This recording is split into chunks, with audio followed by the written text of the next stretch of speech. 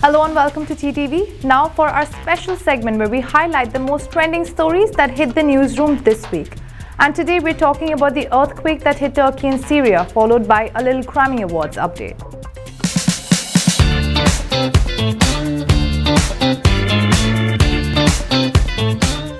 Following midday updates, leading story from earlier today, the death toll in the earthquake that struck Turkey and Syria on Monday has soared to at least 7,926, sources reported citing officials.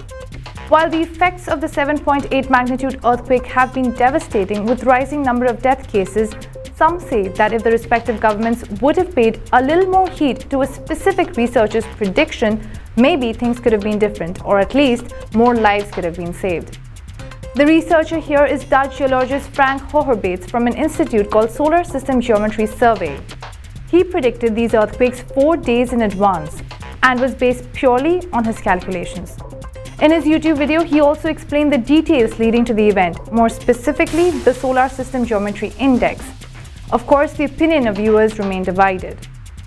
In another related update, Mexico's well-known rescue dogs are traveling to Turkey, sources have reported. Mexico is well known for its specialized and highly trained search and rescue canines. Mexico, a nation prone to earthquakes because of its location at the edge of the North American tectonic plate, routinely employ dogs. Now, on a lighter note, the 2023 Grammy Awards took place on Sunday, February 5th in Los Angeles and was hosted by Trevor Noah again.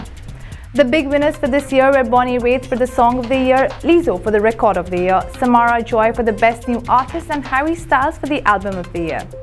Another highlight was that Beyoncé had the most nominations this year, 9 in total. Meanwhile, husband Jay-Z got 5 nominations and they were both tied for the most nominations in Grammys history, as each now have been nominated 88 times. Well, that was our special segment. For more updates, stay tuned and keep watching TTV.